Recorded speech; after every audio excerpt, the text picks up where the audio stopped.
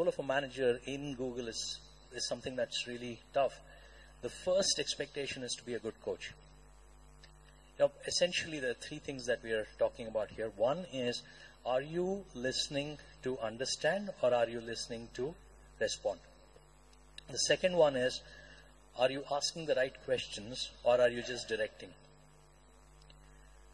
The third one is, are you solving for them, or are you helping them solve themselves, or are you co-creating?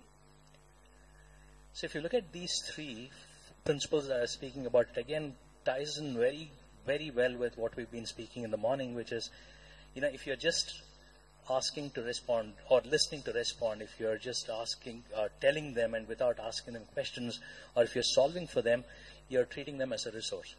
But if you're doing the other three that I said, we're actually treating them as a potential, as a bundle of energy. So it ties in very well as well.